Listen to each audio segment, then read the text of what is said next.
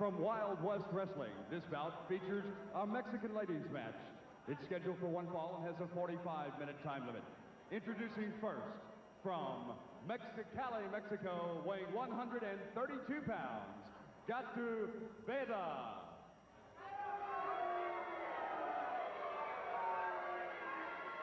Her opponent for this match, weighing 136 pounds, from Matamoros, Mexico, La Sirenita.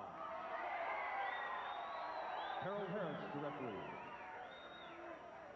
A couple of young, outstanding Mexican girls. That's La Sirenita in the red outfit, and across the way in the cat mask, Gatu, Vera. Looks like she's ready to scratch and not be a purring type kitten. As the referee checks to see she has no hidden objects in her knee pads or her boots. And we're ready to go on this part, this edition of Wild West Wrestling. Hey, next week on our Wild West Wrestling program, we've got a great six-man tag team main event. John Tatum, Jack Vickery, and the Outlaw against the missing link, Wild Bill Irwin and Jeff Rakes. Our first Starfine girls competition, and that Mad Dog Buzz Sawyer. So it's a great show next week right here on Wild West Wrestling. As you're watching the young Mexican girls, Gatu from Mexicali, La Sirenita from Matamoros, Billy Bob's, Texas.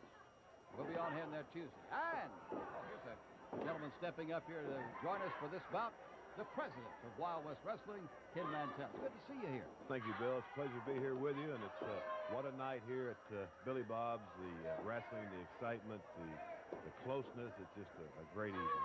It's a very personal relationship with the bouts, the wrestlers, and this great, I guess you call it a hall, this great area of fun and amusement that is Billy Bob's.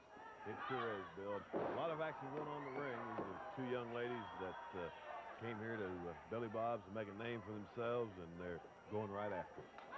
Gatu Vera, the cat girl, and she is ripped across by La Sirenita.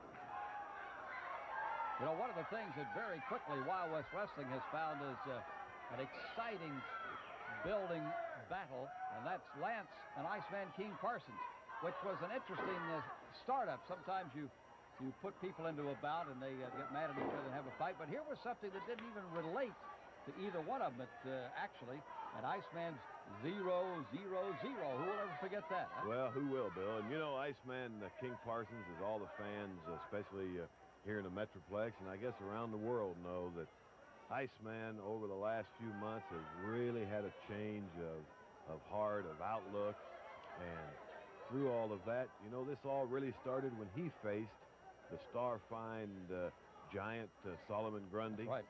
And Iceman lost that under disqualification. I know for a fact that he took a lot of ribbing about that. Yeah. Around the locker rooms and around the... What a move. I want you to watch, Look Bill. at that. These girls can really move. What a move. You talk about athletic ability now. They are on one another. But you're right. It was a great bruise of the ego for Iceman King Parsons to lose that bout, even though it was one of those where over-the-top rope deal, but that's still losing it, and a professional doesn't make that mistake, especially against a rookie. That's right, Bill. Went into the record books as a loss. And Iceman was offended by that, embarrassed, I'm sure, and that's where it really started. And then the little sidebar thing when they put the count up there and he wasn't supposed to be judged. That really bruised it more. That really did bruise it, and that was not an official judging, as you made clear in that match. Iceman would not be scored. Sure.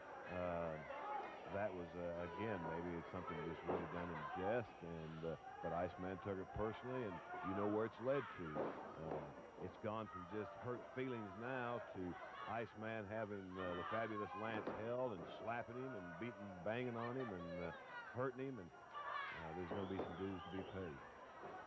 While we're watching these two really outstanding girls from Mexico, and they, as we said, the great moves, and they are tough, just tough as old shoe leather. They battle each other and give no quarter.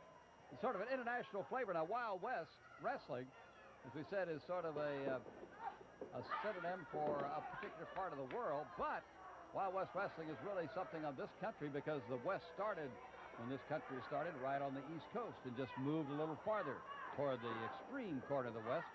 But we are very international with these two Mexican girls, Gatu, Vera, and La Sirenita. We're also seen in St. Croix, Virgin Islands on WSBI and Carolina, Puerto Rico at WSJU. So around the world, across the West and across the nation, here we come, Wild West Wrestling.